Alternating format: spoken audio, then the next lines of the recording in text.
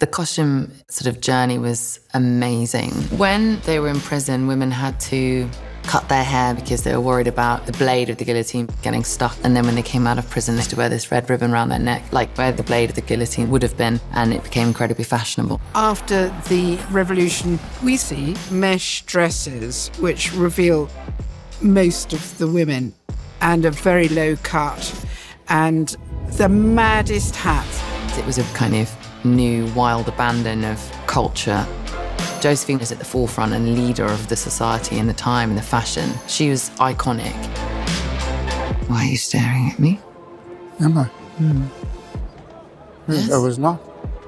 Oh, you weren't. Napoleon, exclusively in movie theaters November 22nd.